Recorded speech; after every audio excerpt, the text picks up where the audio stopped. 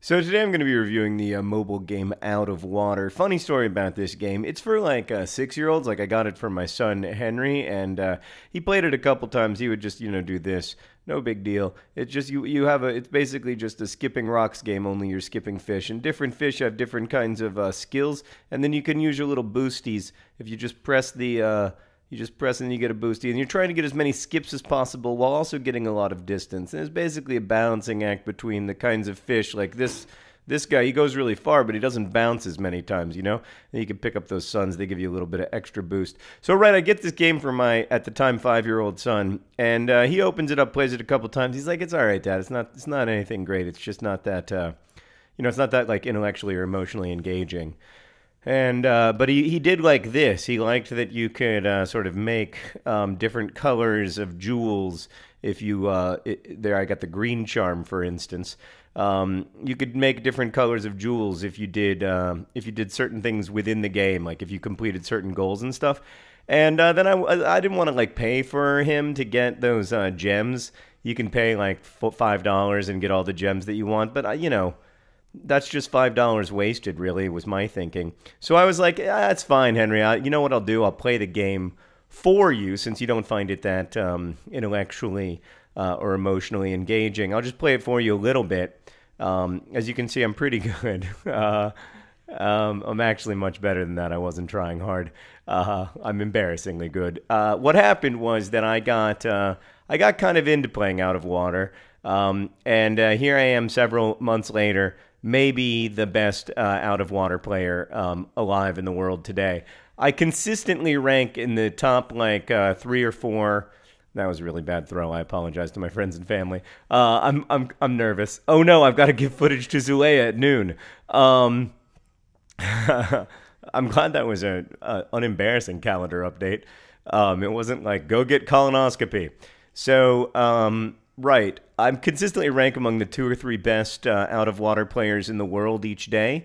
But based on the out-of-water usernames, like the usernames of the other players, I think that I am also the only adult player of this game, which is, of course, a massive built-in advantage. As you can see, every 10 minutes the weather changes, which makes things very exciting. And each different weather pattern requires a slightly different out-of-water strategy. I haven't done well this time, by the way. I've just been focusing on other things. The other thing, yeah, I mean, 7.8. They say it's groovy, but I think we all know that's embarrassing. The other thing that you can do is you can put on costumes. I've unlocked all of the costumes because I'm way, way, way too good at this game. So I like Pirate Rocket, for instance. And then Afro Olympus is fantastic. And then I don't like Headphone Finley. Those are the only ones I actually need. So what I'm going to do is I'm just going to take Olympus here, and he's going to do a great job, don't worry. Even in this bouncy weather, he's still going to be great. So the problem is that I don't want to, I don't like to blame everything that goes wrong in my life on my mental health problems, but I do have this disease called obsessive compulsive disorder that I think matches up really exceptionally poorly with games like Out of Water. I'm just so freaking good at it, and it feels so good to be the best in the world, that I play a little bit obsessively. But on the other hand, like, isn't there a pleasure to beating 7-year-olds? Not like, obviously not like physically harming them, but like, isn't there a pleasure to being the best at something in the world, even if everyone else who's playing is a child? When I watch my son play soccer, I often think, gosh, I would dominate this game. Like, if they would, like, sub me in, Henry's team would win every time. And it's not that I'm that great at soccer. It's just that, like, they're 6, so they're that bad. This is going to be a significantly better score. Yeah, as you can see, things have improved. They say it's amazing. I think 9.5. For me, it's just okay. I like to get straight 10s, even from, that's Distance Dorothy. She bases her grades on how far you go. There's Hard to Please Harwood.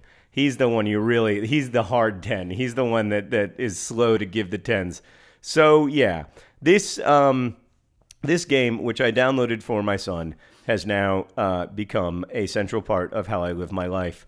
I would like to do something else with my life.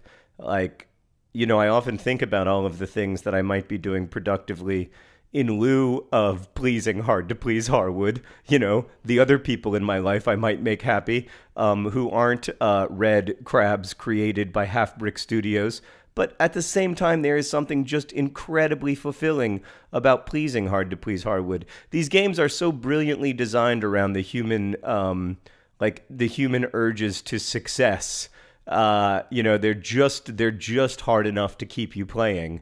And I have to say that in that respect, Out of Water is a complete success, presumably for the 5-year-olds it was intended for, but certainly for the middle-aged men who ended up playing it. So that is the story of Out of Water. You can see here, King Micro, he loves to skip. He's got a dream. That was only 8.8. I'm better than that, but I've never been a pressure performer, and here you are watching me, and I find myself completely unable to get the 10s that I am totally capable of getting in regular life, I promise. This guy, he's useless. He just bounces really high. He's just, why did I even choose to throw this guy, Meredith? This was a terrible mistake. I think I'm going to stop playing this game. Not just now, but hopefully forever. Thanks for watching. See you next week.